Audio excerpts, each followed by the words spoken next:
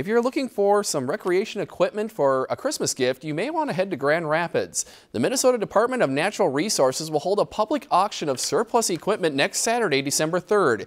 More than 100 items will be sold, including automobiles, trucks, ATVs, snowmobiles, tractors, and much more.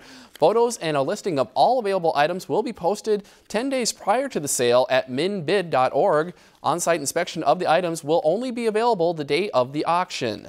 The DNR asks those who plan to attend the auction to pre-register online at minbid.org.